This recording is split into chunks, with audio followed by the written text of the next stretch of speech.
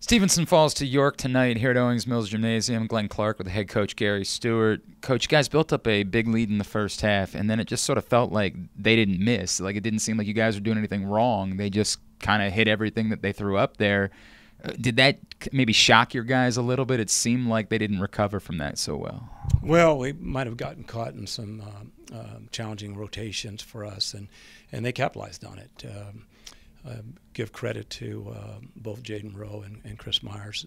Those two guys, we just couldn't get a tourniquet on it. They combined for 43 points, and they shot it really, really well. And a lot of that is our inability to run them off the three-point line.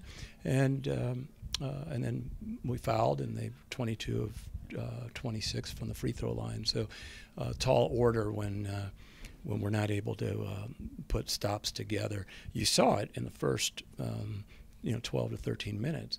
We were able to do that. We just couldn't sustain it.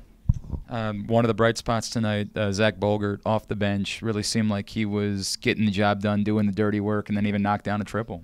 I've got a whole bunch of guys, and Zach is one of those guys that play exceedingly well in practice, and we're just waiting to see that consistency because we've got some talented guys, and Zach obviously is one of them. I know there's a chance that you guys are going to be getting some reinforcements here down the stretch. There's still time, but it feels like it's starting to get a little bit late early, right? Like it's starting to be pretty critical that this thing gets turned around. Yeah, well, anytime you're in conference, it's win or suffer severe consequences. So we've just got to focus in on what we have in front of us, and that's one game on Saturday against a very, very good opponent in a very tough environment. But again, two-possession game here.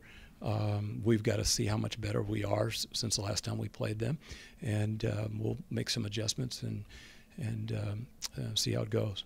Coach, appreciate it as always. Best of luck on the road. We'll see you back here in about 10 days.